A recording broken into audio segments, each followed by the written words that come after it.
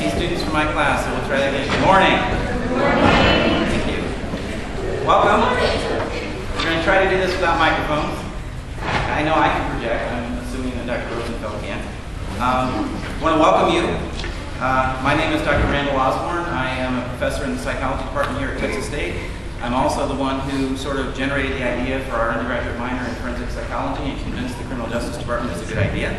So it's through that undergraduate minor in forensic psychology that I have worked to bring Dr. Rosenfeld to campus.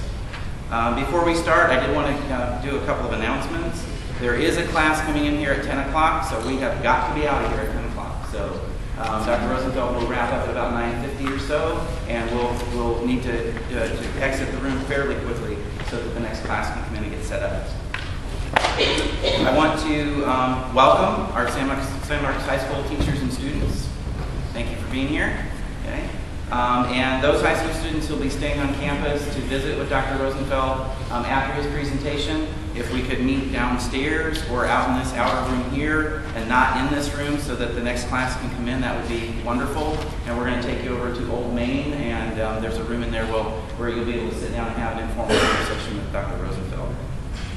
I want to extend a special welcome to those students who are not in my forensic psychology class, who are meeting over here instead of our normal classroom.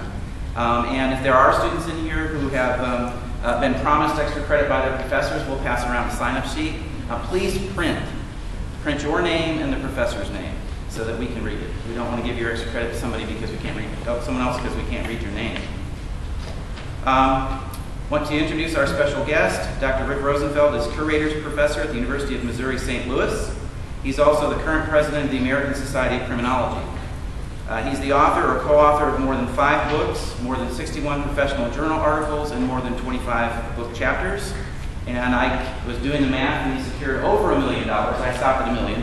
Over $1 million in grant funding for his research on crime in America. Pretty amazing.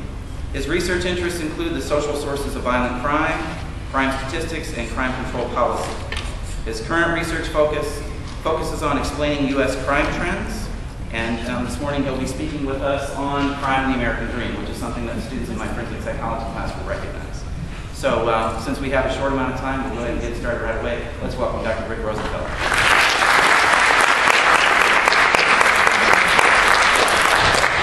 Thank you. I appear to be overdressed. Excuse me for that. I want to thank you for showing up this morning. I know your spring break begins next week. At least the university students' spring break does. So I appreciate you delaying the vacation just a bit to come listen to me early on a Friday morning. 15, actually more like 17 years ago, I wrote a book with a colleague of mine, Steve Messner, and we titled the book Crime and the American Dream. And I want to talk with you this morning about some of the basic ideas in that book. What we set out to do in that book was explain the comparatively high rates of crime in the United States compared with other societies that are somewhat similar to the U.S. in other respects, other developed societies in the world. So European societies, Japan, Australia, Canada, and so on. Our crime rates, especially at that point in time, in the late 80s and early 90s, were considerably higher than the serious crime rates in those other societies in most cases. And our task in this book was to explain why. So let me situate the kind of explanation that we're pursuing in this book and contrast it or compare it with the explanation that you psychologists typically pursue when you're interested in a topic such as crime or criminal behavior. The next one, please.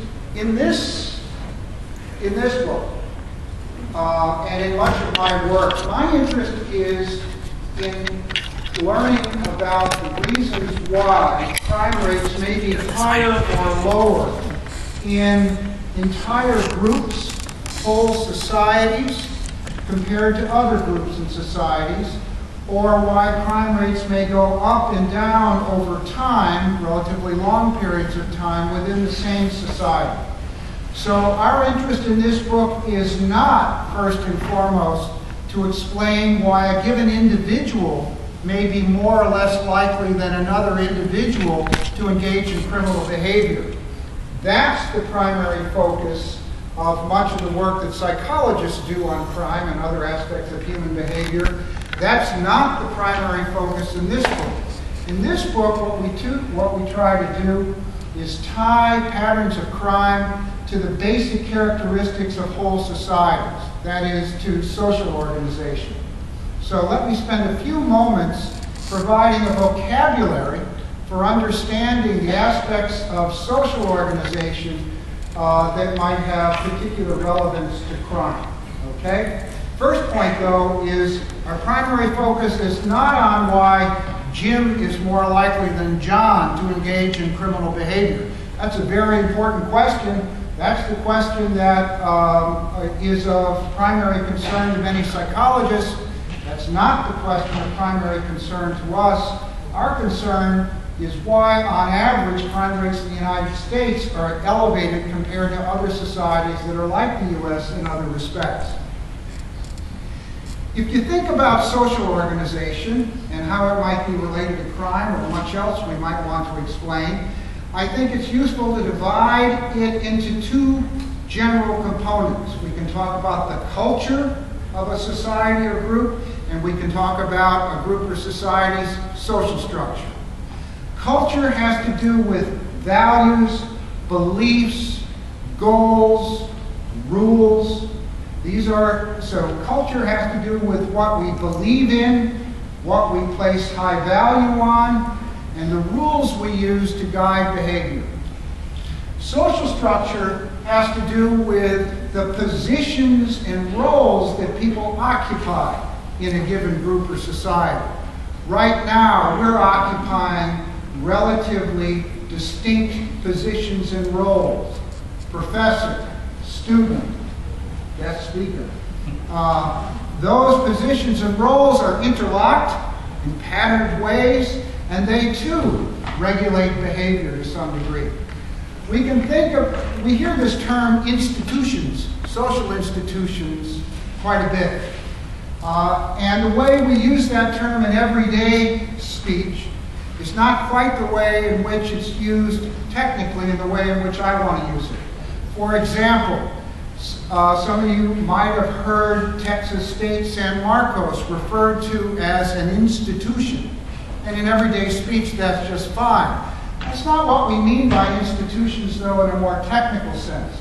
In a more technical sense, institutions define a society.